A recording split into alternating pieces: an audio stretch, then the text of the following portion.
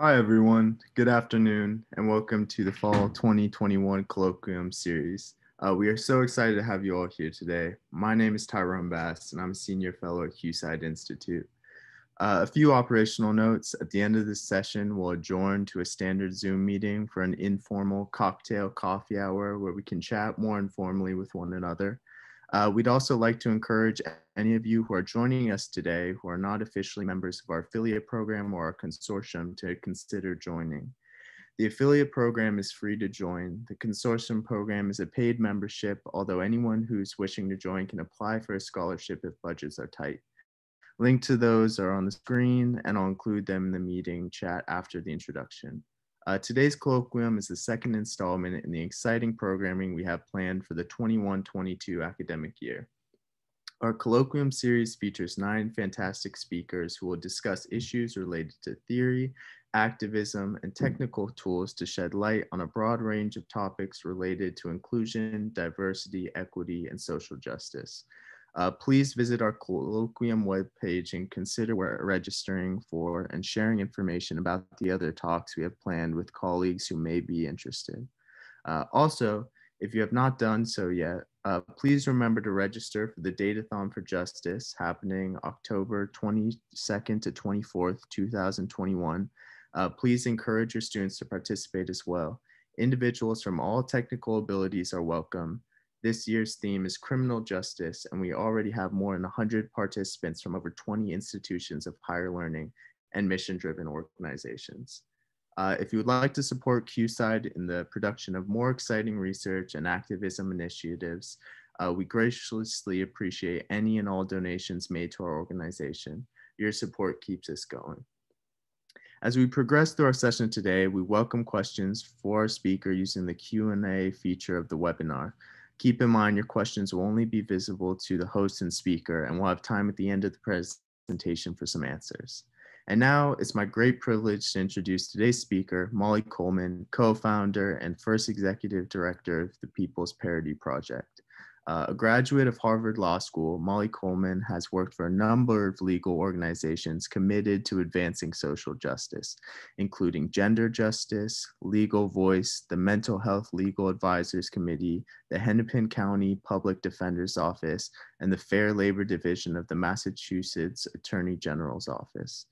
She also served as editor-in-chief of the Harvard Civil Rights Civil Liberties Law Review. Prior to law school, Molly spent 3 years with City Year New York, working to close the opportunity gap for students in Harlem and the Bronx, and to empower young people to become civically engaged leaders. She's at the University of Wisconsin-Madison and a native of St. Paul, Minnesota. Her service mission centers on aiding those systematically underrepresented and overrepresented in our judicial system and trying to create justice for those most in need of it. Our talk with Molly Coleman today will explore how our judicial system came to be, what the consequences have been, and what one potential way forward might look in the face of a rigged legal system. Thank you. Amazing. Thank you so much, Tyrone. I'm really excited to be here today, really excited to be chatting with all of you. I am going to warn you in advance, as those who were here and heard me talking to Jude earlier, I'm horrible with technology. I'm not going to be able to see anything. So if there are urgent questions, like, I don't know, somebody unmute yourself and stop me from rambling on. I am now going to do the hardest maneuver of the day and share my screen and see if we can manage this all at once.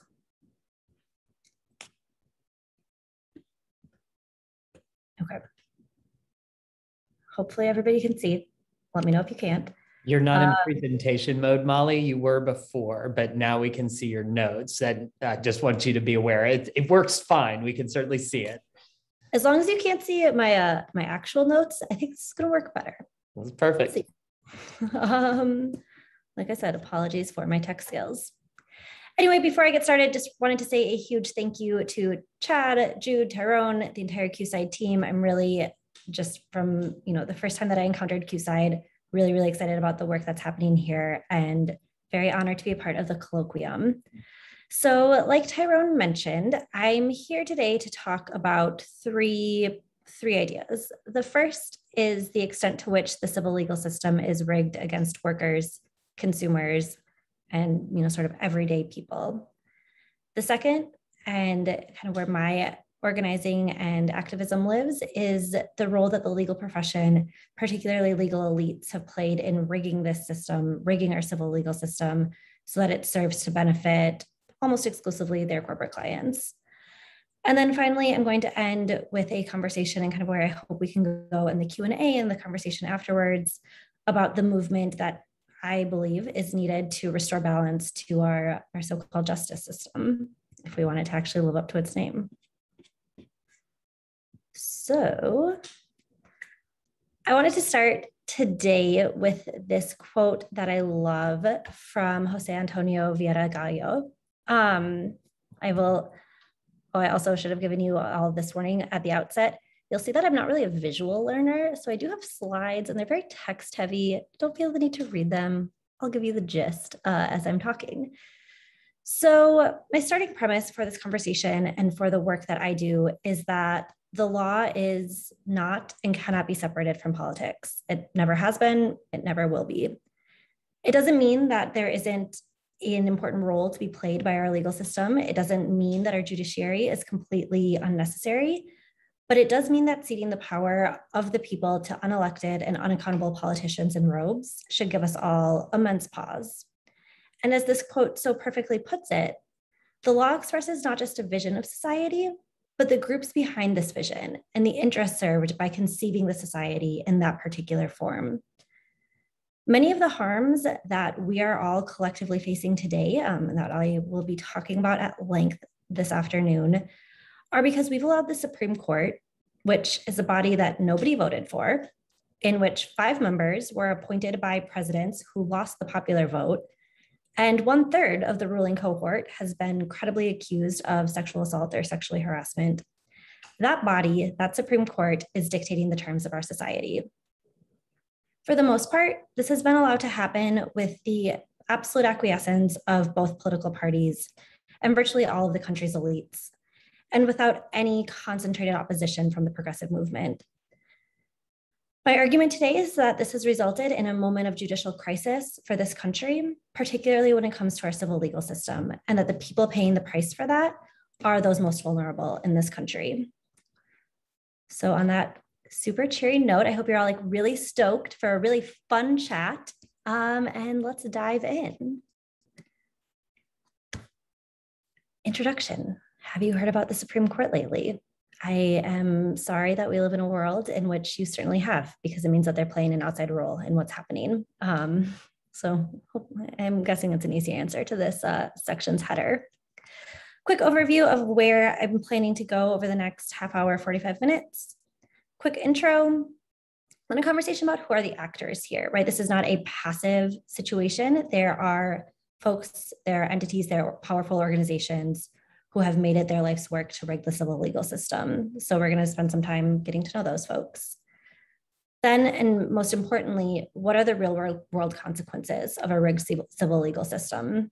As a recent law school graduate, as a lawyer, I find that far too often these conversations about the court, about our justice system happen without ever talking about what it means for real people. It's treated as an academic exercise. And as I'll discuss today, I think that part of our job as folks who care about building a better world has to be centering the folks who are most impacted by the courts in these conversations. Then we'll talk about what's been done, if anything, spoiler, not much, to try to unrig it. And then, like I said, closing with a proposal. What do we do when we're 50 years behind the ball? So, as I said, have you heard about the Supreme Court lately? I have been finding in my work that after a year of living underneath a far-right Federalist Society dominated Supreme Court, it's unfortunately getting quite a bit easier to pretty quickly convince folks that the court, at least as it's currently constructed, isn't exactly serving the interests of the vast majority of the American people. These are all, if you are a New York Times reader, you will recognize their font, all ripped from the web pages of the Times. And this is just last year, and this is the number of headlines that I could fit on one slide. But to quickly walk through, because I think it can be easy in the moment that we're living in to lose track of all that has happened. So it was less than a year ago that Amy Coney Barrett was confirmed to the Supreme Court in the middle of an election. It was completely unprecedented. Millions of ballots had already been cast. And because of an untimely death and a legal system that is, at the whims and mercy of a few octogenarians, we found ourselves in a whole new world. This meant that we had a 6-3 court. It is the furthest right that the court has been, certainly in my lifetime and in the lifetime of anybody on this call. There's no way you have lived through a more conservative Supreme Court. It's historic in how far right it is and how out of step it is with the vast majority of the public. What has that looked like in just a year? It's meant that we had Fulton versus City of Philadelphia. So that was the case decided earlier this summer, over the summer, it's no longer summer, about adoption agencies and the ability of gay couples to adopt children. The holding of this case was that the private Catholic adoption agency was entitled to have its contract with the city renewed. That contract allowed it to screen foster parents, despite the fact that that adoption agency violated city law by refusing to consider married LGBTQ couples. When this decision first came out, some of you might remember, it was sort of treated as a win because it could have been worse, right? It was a unanimous decision. And so people were like, well, if Sonia Sotomayor and Elena Kagan agreed to this, maybe it's not so bad, which just goes to show you how far the bottom has fallen. It was a narrow decision. It was a relatively narrow decision. But first and foremost, it foreshadows that we have good reason to believe is coming, which is a court dedicated to so-called freedom of religion above all other rights protections. I want to read a quote from Dr. Jeremy Coleman, who's the president and CEO of the Children's Village and the national co-chair of the Children Need Amazing Parents campaign. After the ruling in Fulton came out, Dr. Coleman wrote, "In a city like Philadelphia, the Supreme Court ruling likely won't have much impact. There are countless other organizations, including reputable faith-based organizations, which will continue to certify LGBTQ+ families as foster parents. The question is, what happens in smaller communities where the entire foster system is dependent on one organization if that organization chooses to discriminate? What could happen in rural America if the only organization serving the community chooses to discriminate, as Catholic Social Services of Philadelphia has?" So once again, who are the real people impacted in this case, right? It's the families who want to adopt, who want to bring children into their lives. It's the children who want to be adopted by a loving family and no longer have that opportunity. And so the notion that we're celebrating this as a unanimous win or a narrow holding, not as bad as it could have been, I think goes to show how soulless this entire conversation around the courts has quickly become.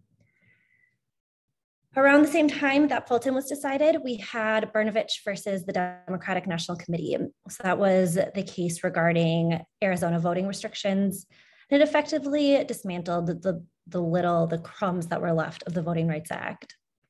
The Supreme Court commentator Mark Joseph Stern said, "For years, courts have interpreted the relevant test, in this case, the results test of the VRA, which was enacted by Congress. For years, courts have interpreted this test to mean what it says. A law that disproportionately burdens racial minorities' access to the ballot violates the Voting Rights Act. But in this ruling, Samuel Alito, one of the furthest right members of the current court, held that voter suppression laws with a disproportionate impact on racial minorities are apparently not inherently unlawful, as long as people of color have some other way to vote, at least in theory, even if not in practice, even if not an equal opportunity to vote. It's all good. Law is fine." And I will say, and I'm sure it's no surprise to anybody here, but some of the most consistent decisions outside of the corporate realm, which we'll spend most of today talking about, have been a refusal to uphold voting rights and equal voting access. And when we talk about the anti-democratic nature of this court, it's it's overwhelming, the extent to which it is opposed to voting. And frankly, anybody who has studied the 2000 election, who remembers the 2000 election, it shouldn't be a surprise. This court for decades has been opposed to democratic expression of political preference. So that's all fun and good. Next, a case that flew a little bit more under the radar, I think, than the last two, Cedar Point Nursery versus HSID. So this was a case about whether union representatives are able to go on to, where the workers are able to meet the workers where they're at work, and bring them into the union, chat about union support, recruit them for the union. The Supreme Court ruled that this was an unconstitutional taking of property, which if anybody is eager to chat about that, would love to. It's an incredibly alarming decision, as Nico Bowie, a Harvard law professor, has discussed extensively.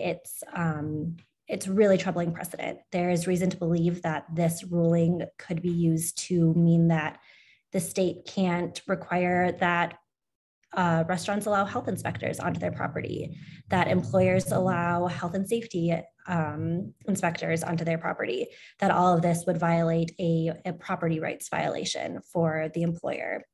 Really, really troubling. And without even going into what we expect will come as a result of this decision, it's a slap in the face to labor. It makes it immensely difficult to organize folks in hard to reach places, like on farms in rural areas in California, and makes very clear that the Supreme Court is in the pocket of big business, corporate America.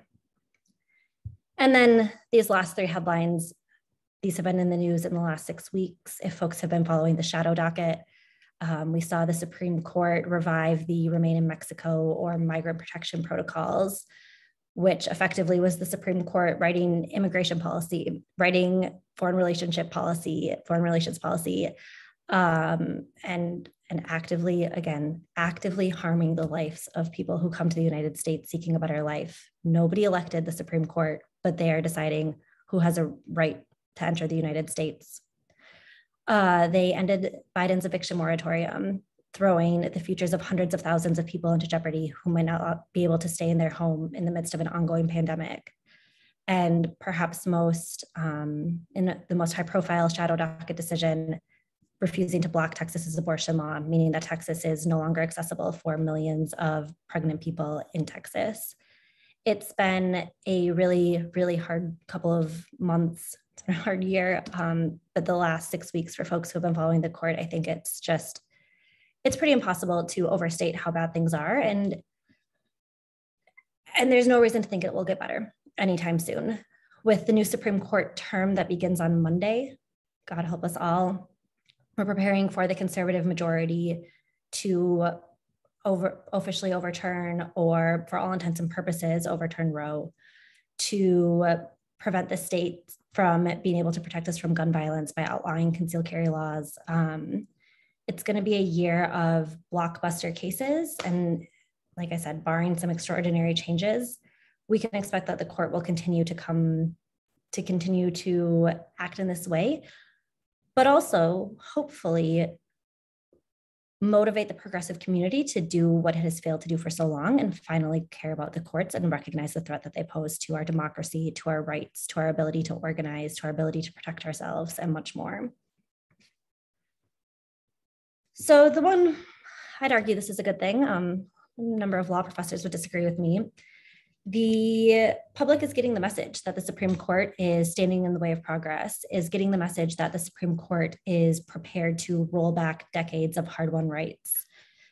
The court's approval is dropping pretty quickly. It's been a source of immense frustration for me that the court consistently has pretty high approval ratings, even among progressives, even on the left. But as we can see in recent polling from Gallup, Marquette has also found similar approval trends with the court.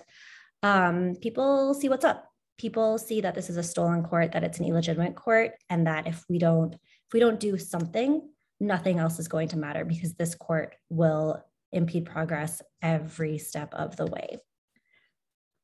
One thing that I want to stress here as we think about kind of current lay of the land, Supreme Court, what's going on. Right now we have a 6-3 conservative court. Everybody here knows that. And I've been starting to hear this, well, what does it matter if it's a 7-2 court? You know, it can't get any worse than this. And one thing I want to stress, and I think has to be key to how we talk about the court, is that it can get worse. I wish we were at the bottom, we're not.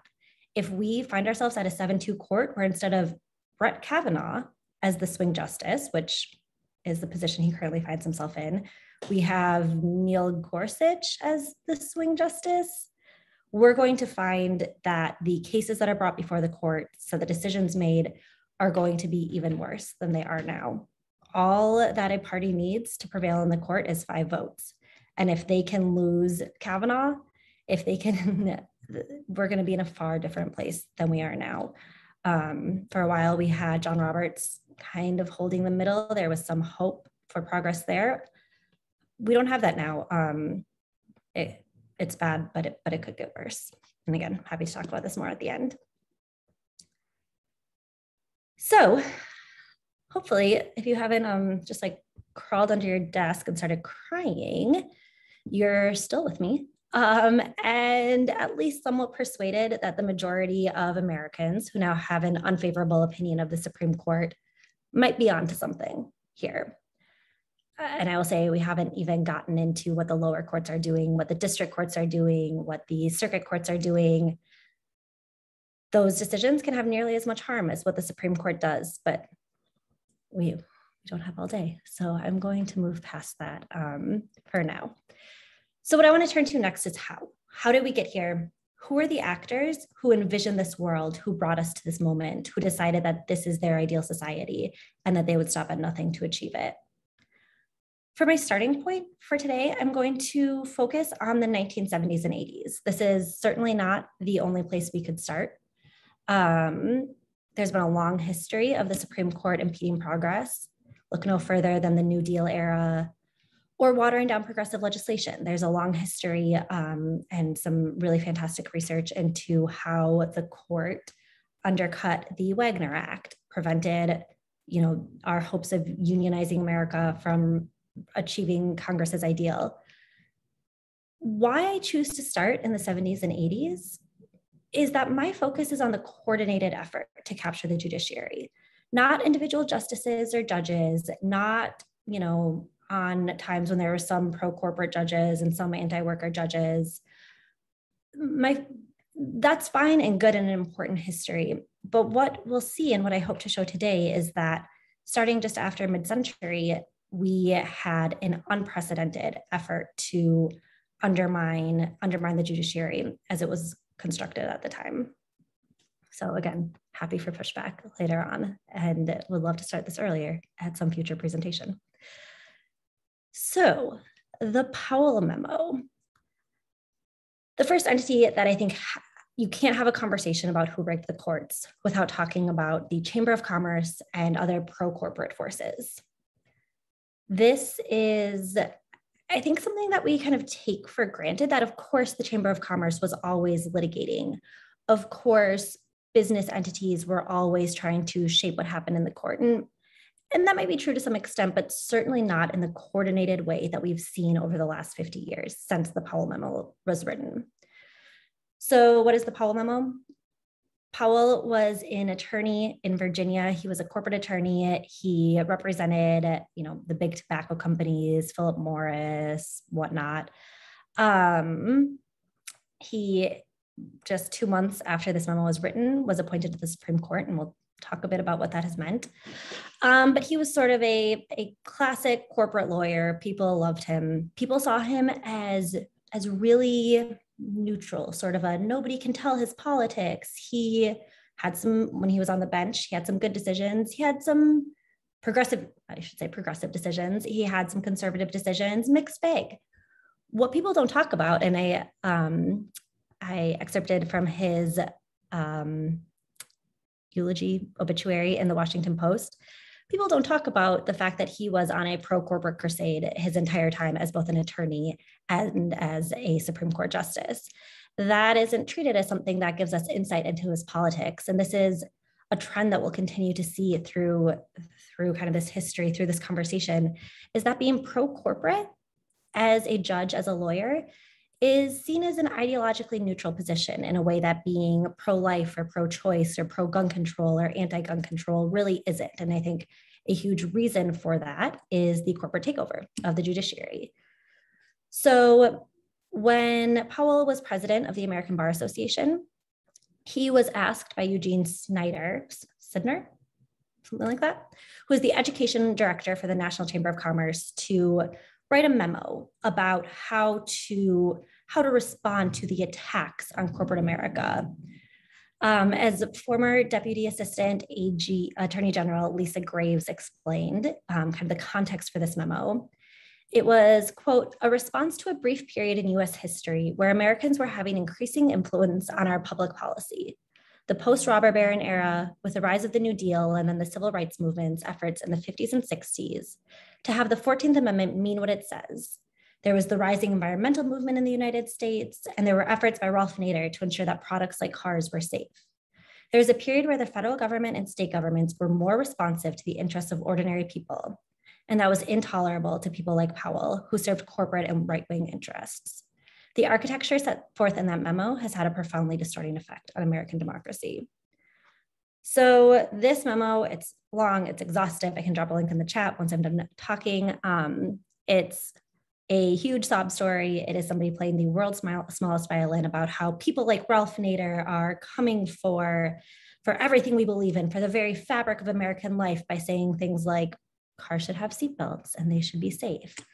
And what are we going to do to fight back? How are we going to reclaim corporate America's rightful place in society?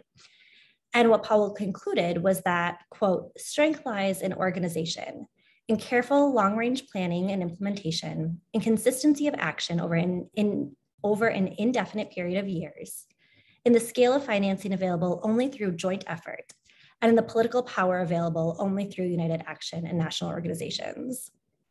And where he saw as kind of the pinnacle of potential for corporate America to engage in this careful long-range planning was the courts. He understood that, as you can see on the slide, under our constitutional system, especially with an activist-minded Supreme Court, the judiciary may be the most important instrument for social, economic, and political change. The judiciary may be the most important instrument for social, economic, and political change. He was not talking about going through the democratically elected branches of government to achieve corporate America's interests. He was talking about taking over the judiciary, using the judiciary to enact a pro-corporate policy, regardless of what the people wanted. The consequences of this can't be overstated. It is why we are where we are today. It is, this man, 2 months after writing this, was nominated to the Supreme Court. He served for 16 years. In one of his opinions, the First National Bank of Boston versus Bellotti, he laid the groundwork for Citizens United, which was the case that stands for the idea that corporations are people. He distorted precedent up until this point. He did whatever he could to make sure that corporate America would win. And he also set in place the Chamber of Commerce's next 50 years, in which they multiplied their political operations, created a little litigation center, and now win 7 out of every 10 cases that the Chamber brings to the Supreme Court. And this was before sort of the even further right push of the court over the last couple of years. They were winning 70% of their cases. I bring all this up in part because I think it's key to the history, and in part because I think it really highlights the fact that it doesn't have to be this way. Powell created this world, the Chamber of Commerce created this world, but it wasn't an inevitability. It was a coordinated effort by a bunch of rich, privileged attorneys and big business to take over our judiciary, and we are now all living with the consequences. So the next sort of who rigged the court, who rigged the civil legal system, is a group that I'd imagine many of you are familiar with, the Federalist Society. I'm not going to spend as long here.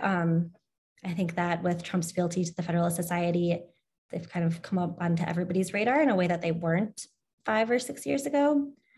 But the quick and dirty overview is it is an organization that started as a student group in 1982 at Yale Law School and the University of Chicago. They kind of saw Brown v. Board of Education and Roe v. Wade as this progressive glory moment on the Supreme Court. And they felt like as conservative students, they had been marginalized, that their voices weren't respected on campus, and that they needed a place to have their ideas be heard. Their original faculty advisor was Antonin Scalia, who you all know ended up being appointed to the Supreme Court. It is now one of the most influential organizations in American society. They have tens of thousands of members, people in the highest level of governments, both in the executive branch during Republican administrations in Congress, and most notoriously, they control 6 of the 9 seats on the Supreme Court. So unlike past conservative justices, every single conservative justice now has ties to the Federalist Society. And I should say, it's not just the Supreme Court, it's 90% of Trump's picks for the appellate courts were Federalist Society judges. It is, I mean, when it comes to Republican appointed judges, it is now, and has been since the early years of the Bush administration, Federalist Society judges are bust. I want to quickly point to Senator Sheldon Whitehouse's sort of notion of the 3 Federalist Societies, the 3 ways in which they engage with the public. So the first is the on-campus version of the Federalist Society. They'll often say that this is a debating group, right? If you've been to law school or know folks in law school, you'll know that the Federalist Society puts on a lot of lunches. At least at Harvard, where I went, they always bought Chick-fil-A for lunch because wanted to own the libs. And, they talk about everything from why George Washington wanted us all to have an AK-47 to why freedom of religion should trump every other right, et cetera, et cetera, et cetera. But they claim it's a debating society. They bring in a liberal voice to counteract their 3 or 4 conservative panelists.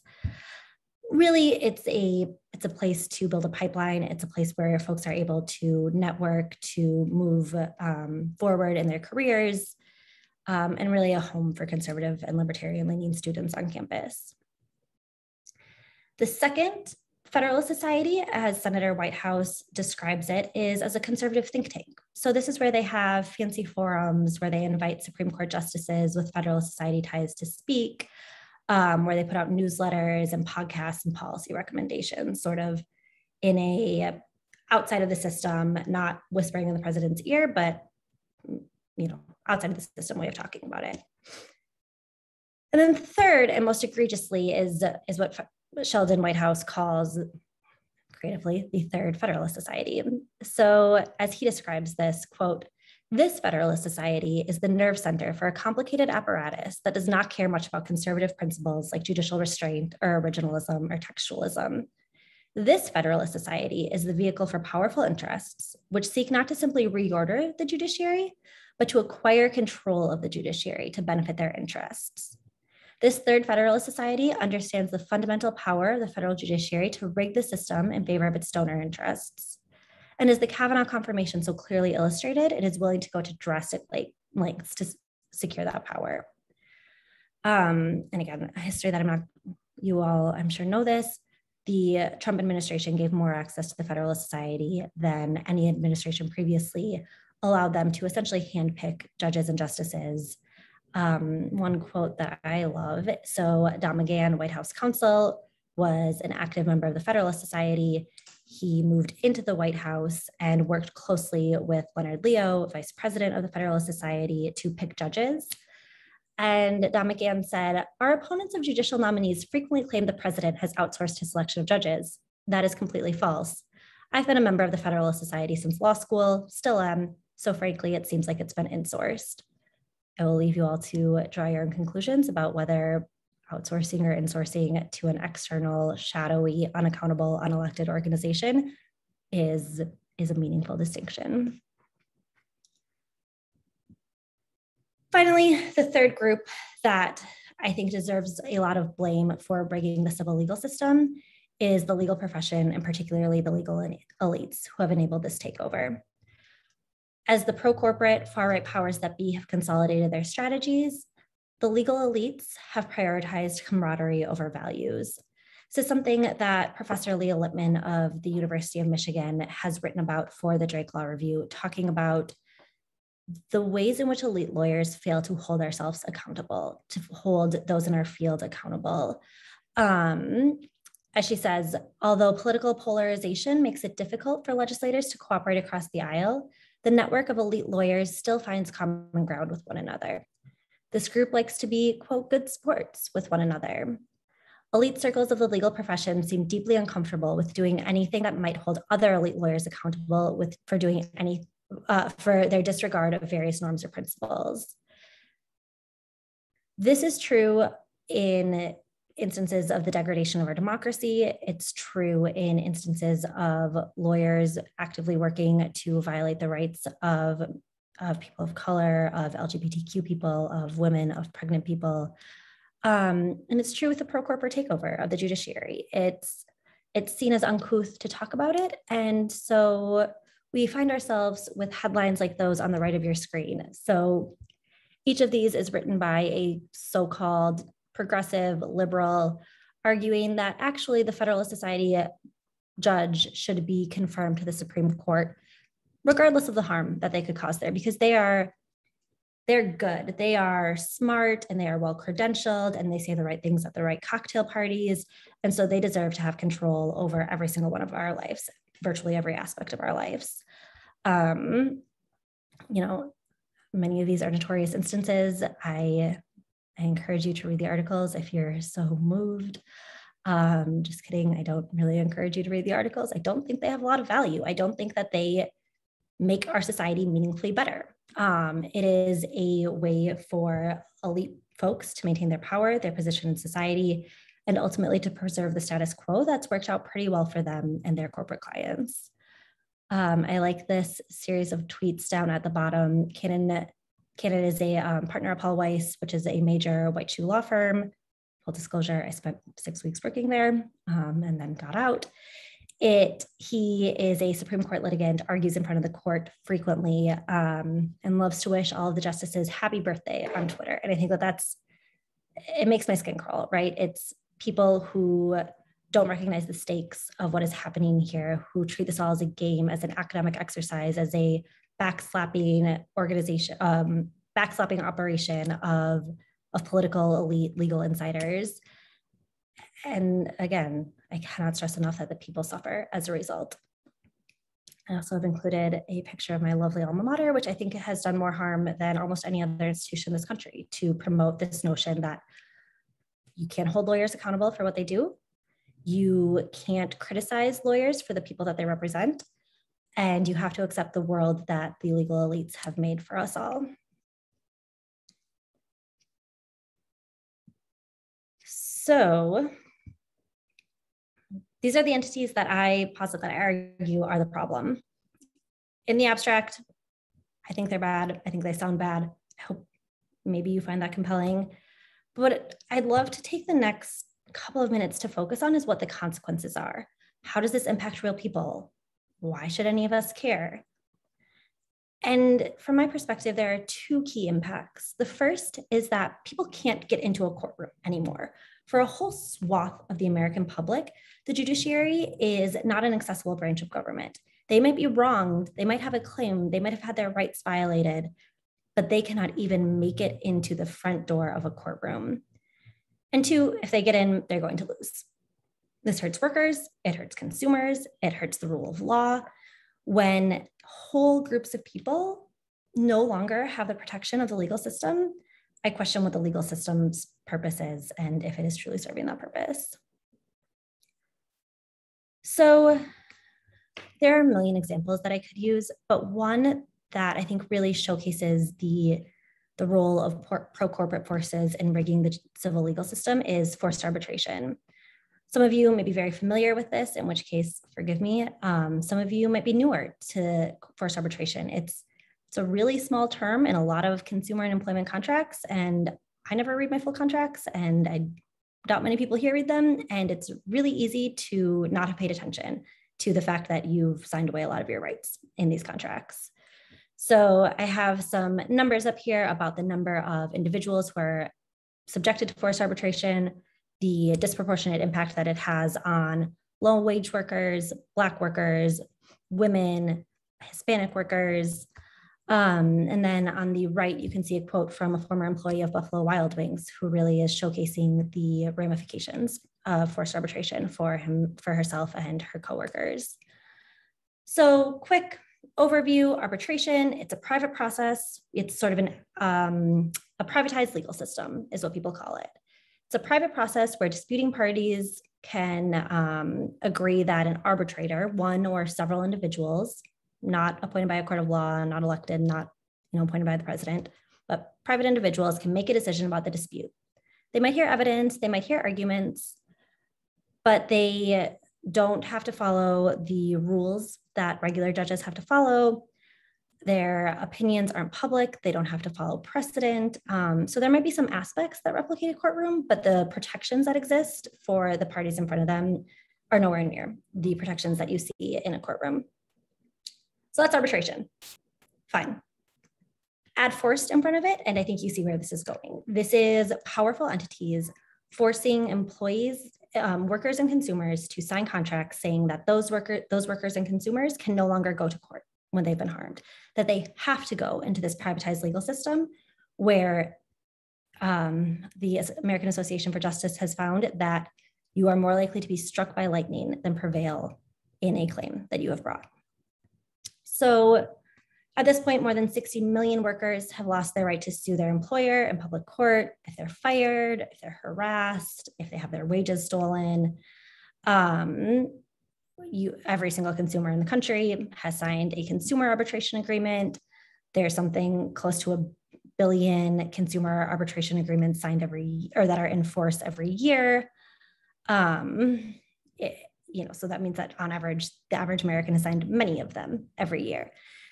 And, I think about what this means for people who experience potentially a small amount of harm, but the companies are able to benefit significantly. So in the consumer context, I think about if Netflix was skimming $1 extra off each month. Well, you're probably not going to go into this privatized legal system to arbitrate over the $12 that you've lost over the course of a year. But the company, if they're doing that to everybody, is able to profit massively. Same goes with wage theft, employers stealing from workers. Same goes with a whole other host of harms. So for the sake of time, I'm going to just quickly run through the history of forced arbitration and kind of the role that the judiciary, the corporate judiciary, has played in creating this regime of forced arbitration. So the original law, the Federal Arbitration Act, was passed in 1925.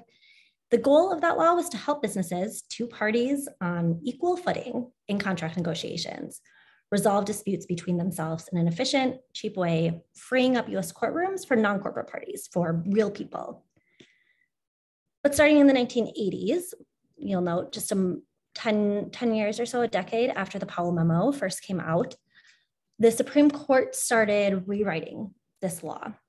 So in 1985, the Supreme Court heard Mitsubishi Motors and decided that the Federal Arbitration Act didn't just apply to disputes over what was in the contract, but it required arbitration of statutory claims. So if one party to a contract said, well, you stole my wages, which is illegal under the law, doesn't matter, you've signed an arbitration clause, you have to arbitrate that, even if, separate from the terms of the contract.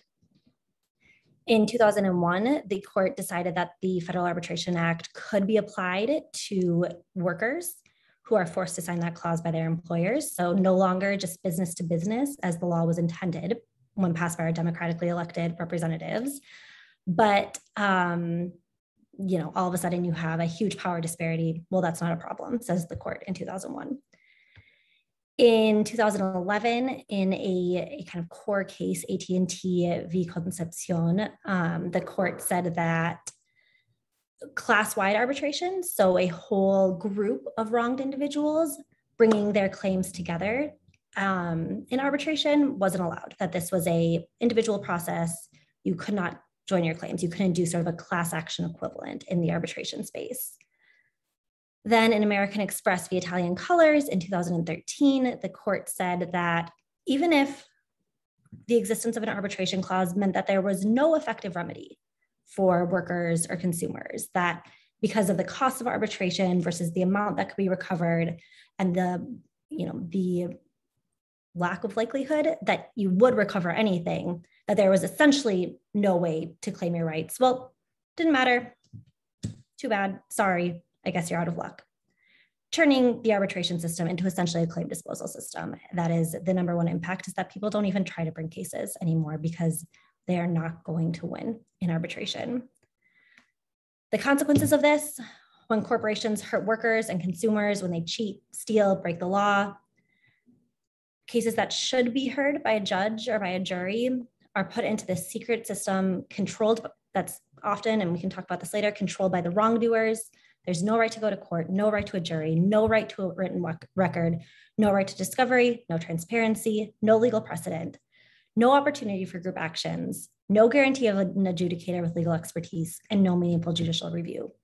This means that companies can get away with hurting all of us, decimating or destroying our society, and there's effectively no way to hold them accountable. And this is the world that our corporate Supreme Court has built. And this is the world that workers and consumers find themselves in. The story isn't over. The Economic Policy Institute estimates that by 2024, 80% of non-union workers will be subjected to forced arbitration clauses. Corporations are working every single day to get around any path forward that states or plaintiffs' attorneys have found to try to effectively vindicate people's rights. We certainly have not heard the end of this story. And like I said, the story could be told a million times over. There's just so much to talk about. I'm gonna fly through the next slides. Judges, if you do make it inside of a courtroom, the vast majority of judges are former corporate partners or former prosecutors. There's a great report put out by Dr. Joanna Shepard of, I believe, Emory University in partnership with the organization Demand Justice, looking at what are the implications of having all of these corporate attorneys on the bench. Well, shocker, they're anti-worker, they're anti-consumer. There is so we've got a problem with judges, we've got a problem with the law school to corporate law pipeline, in which we see that the vast majority, it's the people in blue here, go into private practice when they graduate from law school. There are many structural reasons for that, right? It's often not really an individual choice because people have crushing debt. People are told that this is politically neutral. They're pushed in that direction by their law schools. But wow, is the price of that huge for our country when you have the best lawyers that money can buy representing corporate America in front of judges that are predisposed to side with the wealthy and the powerful at the expense of everyday people. Is anybody trying to do anything about this? Great question. I love this quote from an Atlantic article that came out earlier this year about the progressive response to the capture of the judiciary, but well-oiled, the progressive machine was not, which I think is true in many, many instances. A couple of things I want to point to here. One is the fact that even in progressive legal organizations, their boards often have corporate attorneys on them. The Constitutional Accountability Center, a wonderful organization, has Andrew Pincus, who's argued many of the cases in support of forced arbitration as their board chair. American Constitution Society, founded to be the progressive counterpart to the Federalist Society, had an Amazon vice president on their board, even as Amazon was engaging in extensive union busting efforts, mistreating workers all over the place. We see that progressive voters are not motivated by the courts, and that's because they are not told that this matters. They are not getting the cue to care about this from the leadership of the party. We have legal elites like Noah Feldman saying that you shouldn't have an opinion on who's on the Supreme Court or if a Supreme Court justice should retire if you can't tell them that privately. You shouldn't make that call publicly. You should tell Justice Breyer, for example, to retire behind the scenes. Who has access to having lunch with Justice Breyer? Certainly not me, certainly not 99.9% of Americans, but we deserve to have a say in what happens in an entire third of our government as well. So what do we do when we're 50 years too late? This is what I'm working on now. This is what a number of organizations and activists are thinking about. How do we engage on these issues? How do we galvanize a new generation of law students and lawyers to take responsibility for what our profession has done? How do we stop the hoarding of knowledge and information by legal elites and expand the universe of people who are engaged on the courts? How do we bring a courts-oriented lens to all progressive organizing, to everybody who's at a worker center, to everybody who's fighting for economic justice, everybody who's fighting for a Green New Deal? How do we ensure that courts and the role of the courts are centered in all of that? It's a huge question. I don't have answers, so I'm glad we're out of time. But that's what we're trying to do. That's what I'm trying to do. It's an uphill battle. This needed to happen 50 years ago on the left, and it didn't. The consequences are immense, but all we can do is try. So with that, I will end. Oh, well, Molly, I just crawled back out from under my desk right in time to see you put on your glasses when you say, what do you do about this? So I was like, all right, stand back. That was really amazing. And as somebody who has been involved in work around the judiciary through my relationship with QSIDE, there was it sort of provided a really interesting macro historical lens of kind of where we're coming from. So just thank you so much for that. I think this is going to be super interesting to our members who are here and who aren't. And to be honest, we're probably going to make this required viewing for the folks working on our datathon, because I think it provides a lot of the context around the just fair work that we're doing, which, you know, we've had some conversations about in the past. So we do have a couple of questions, so I want to get to them. So one of our attendees asked, they said they're particularly interested in the People Paradise Project work advocating for law clerks facing harassment in the judiciary. One of the many barriers facing law clerks who would like to take legal action against judges is the difficulty of accessing affordable, skilled legal counsel who are willing to go up against those powerful judges, which, you know, is very interesting, right? Because they may then have to stand in front of that judge's bench at some point. How can the legal profession increase access to legal representation for law clerks? Nice bite-sized question. So for folks who haven't been following this as closely, and I think most of our work on this issue thus far has focused on the federal court. So I'll keep my focus there, although there's a whole conversation to be had about harassment and discrimination in the state courts. There are 30,000 employees of the federal judiciary. So that's law clerks, which is usually a 1 to 2 year position after you graduate from law school, working closely with a judge. There's federal defenders, are all employees of the federal judiciary. So federal public defenders, court reporters, kind of most people who work in a federal courthouse are employees of a federal judiciary. So this is a massive segment of the workforce. Those 30,000 workers do not have the same legal protections as you or I in our day jobs. They aren't protected by federal civil rights law. They aren't protected by Title VII. They are completely exempt because the judiciary said they can police themselves. No worries, Congress, we got it.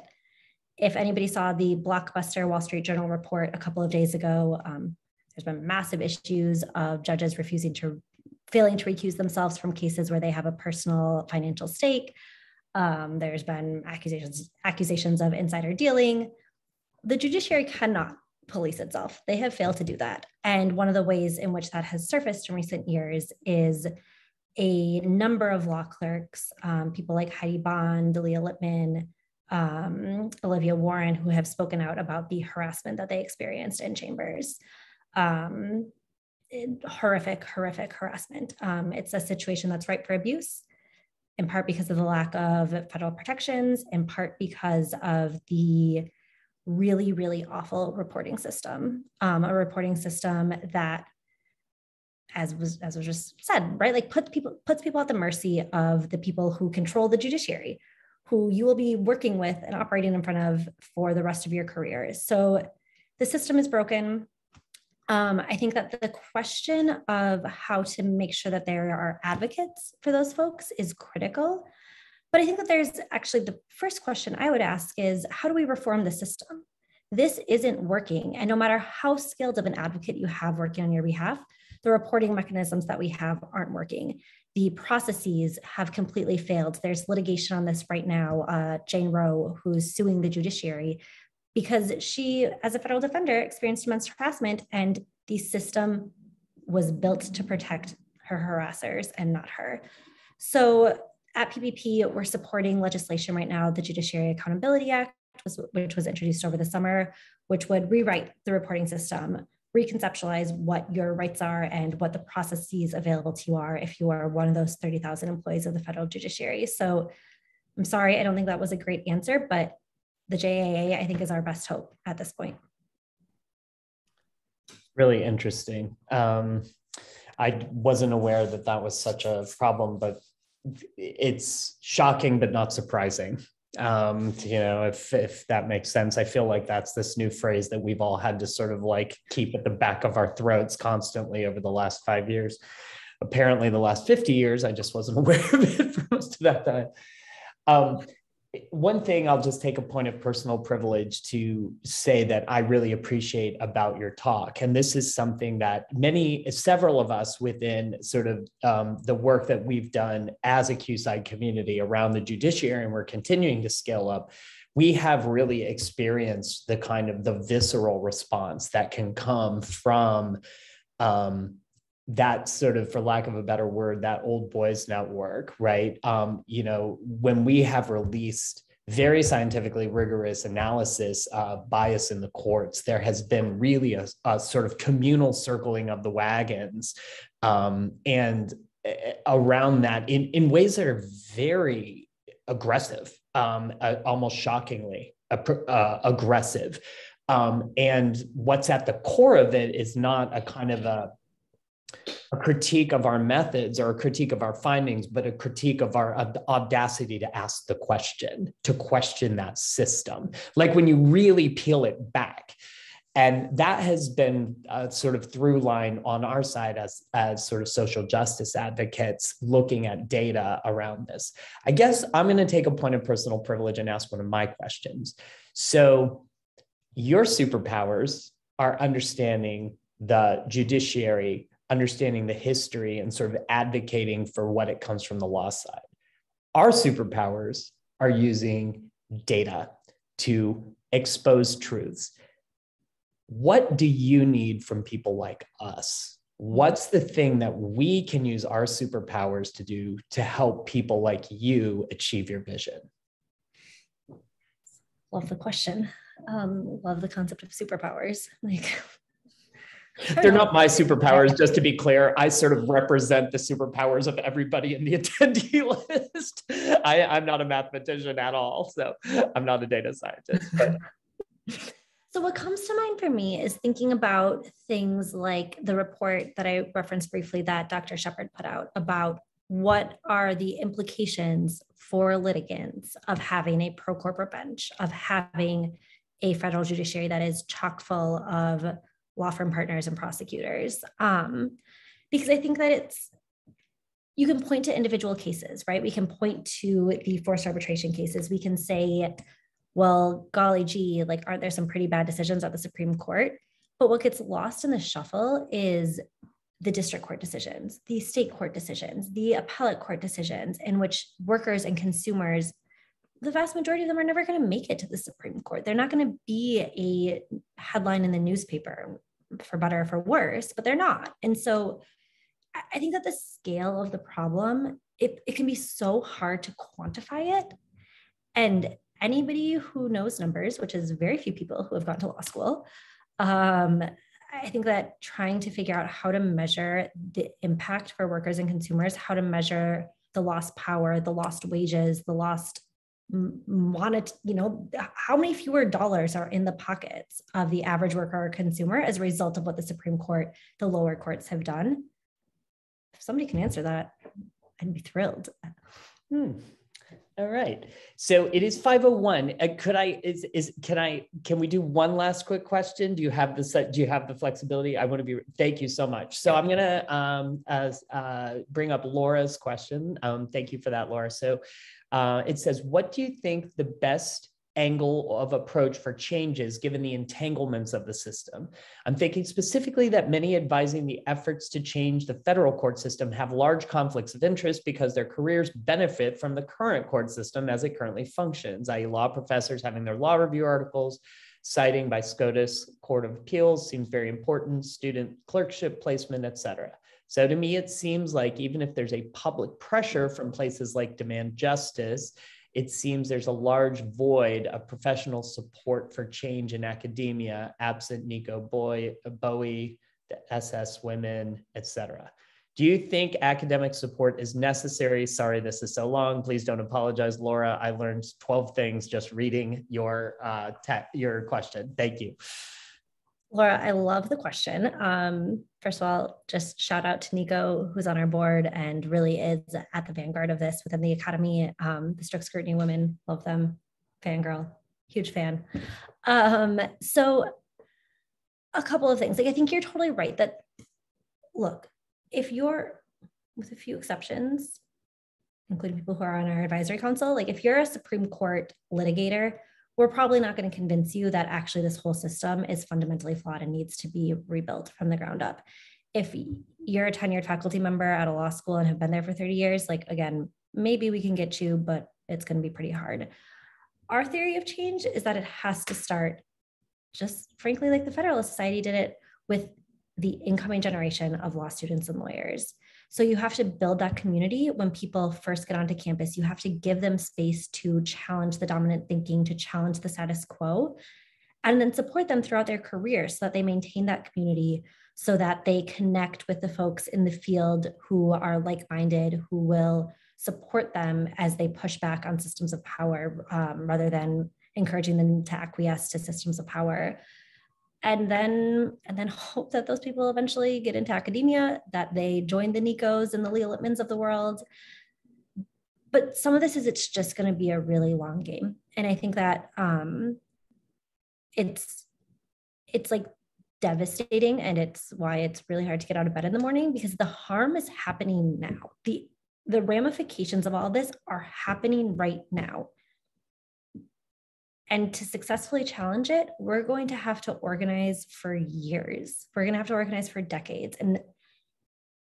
And how you hold those two truths is really, really, I think, can be overwhelming. And also, it's our only option. Like, what other choice do we have? We're not going to fix all this tomorrow. Hopefully Congress does something, anything, and gets us some immediate relief. But if we want to fundamentally change this, we have to be in it for the long haul. And we have to be thinking about not just who's in the legal academy now, but who will be there tomorrow, who will be there 15 years from now, and how do we make sure that they're of a different mold than the folks that we see right now. Sorry to put all of my sadness onto you. I feel your sadness and hope that you feel supported by us. This work is hard. It's hard. And I hear that and want to make space for that. But please keep going and let our community know how we can support your community, because this work is hard. I think all of us who are engaged in it is really hard. So I just want to spend the last moment here thanking Molly for joining us today. This was incredibly illuminating, and I think we all have a lot of work to do. So thank you so much. It's just absolutely amazing talk. For those of you who have the flexibility in your schedule and the interest, we have posted the link to the cocktail hour. We will close out of here in just a minute. We'll give everybody a chance, but now's the moment. Grab that link, and that'll be a standard Zoom room, and we can chit chat over there for a few minutes more if you have that time. Remember, if you have not yet done so, please do register for the Datathon for Justice. Tell your friends and family and all of the folks in your orbit.